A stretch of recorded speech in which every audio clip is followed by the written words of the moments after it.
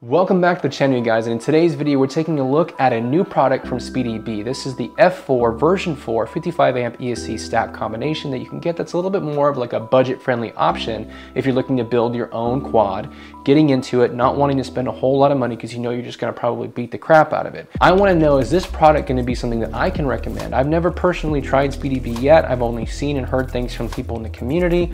I personally like to try things myself to be able to give my own experiences, advice to people whenever I talk about them. So I'm really excited that they did send me this stack to try out.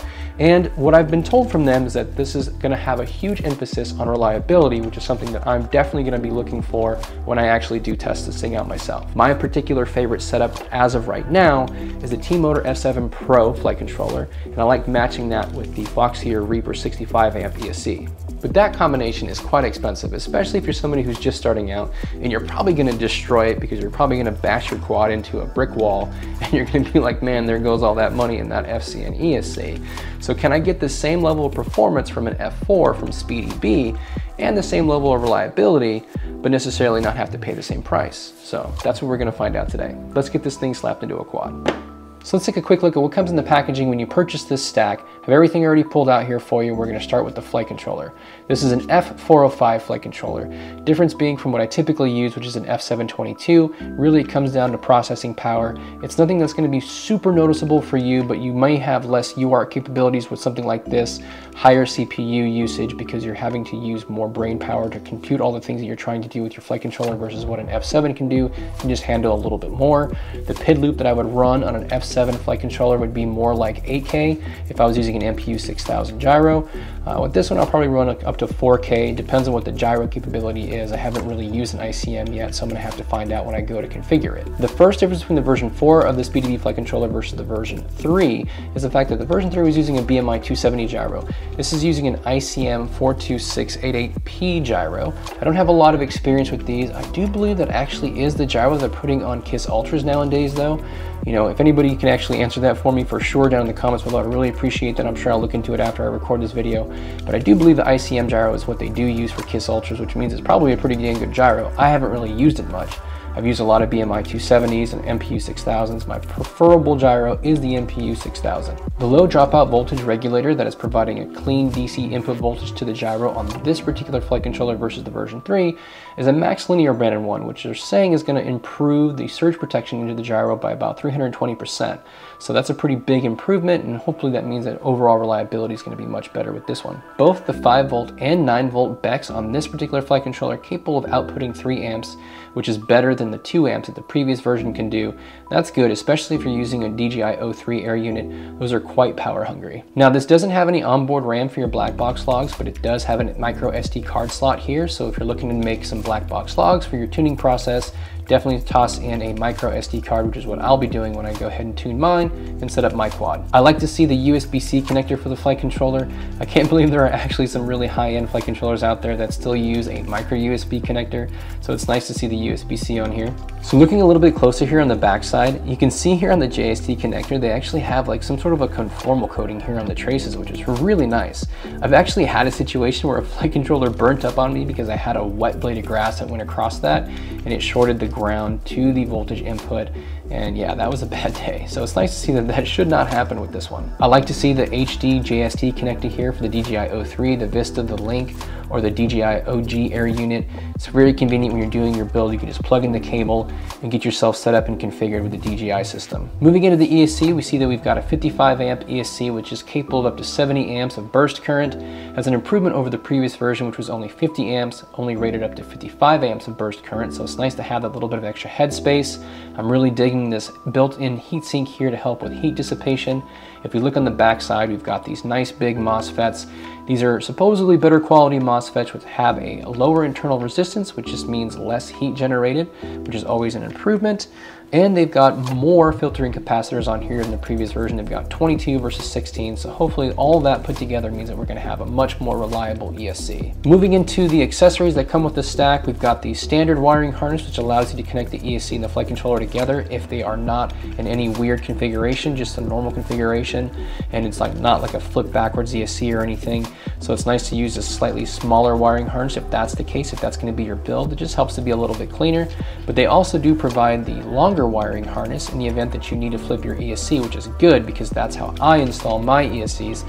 I like to install my ESCs to where I have the battery lead coming out of the front of the Quadmula Siren F5. The flight controller and the ESC did already come pre-installed with the gummies, which is very convenient, but you do get a couple of additional gummies if need be. You even get like some gummy O-rings here for some additional dampening.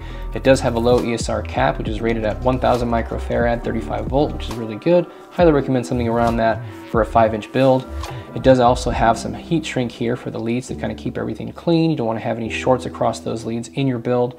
You do have the M3 stack screws, but it does come with these plastic stack nuts, which I highly recommend you do not use these. Get yourself some metal ones. Go to like Lowe's or Home Depot. It's very easy to find some M3 metal nuts, even the ones that have like the self-locking in them. Highly recommend those versus these ones. And finally, you have the XT60 with the 12 gauge wire, which is really nice. Again, this is what I would recommend using for a 5-inch build personally. I'm going to get everything installed here in my Quadmula Siren F5 split, and I'm going to really try my best to put this thing through the paces. I'm going to be crashing into some trees and trying to turtle mode out of there, crashing into grass and turtle moding and all that stuff. We'll see if we can actually get anything to catch fire. Hopefully not. I'd rather not wasting electronics on this stuff, but at the end of the day, if it is reliable, then I have something I can recommend to you guys.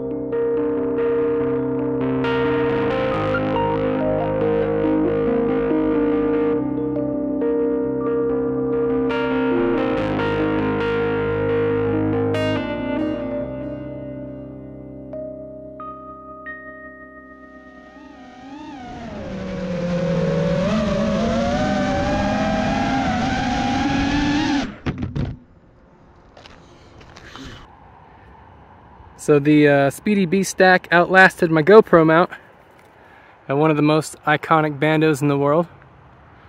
So to that, I'm gonna have to say, good job, SpeedyBee. Pretty legit.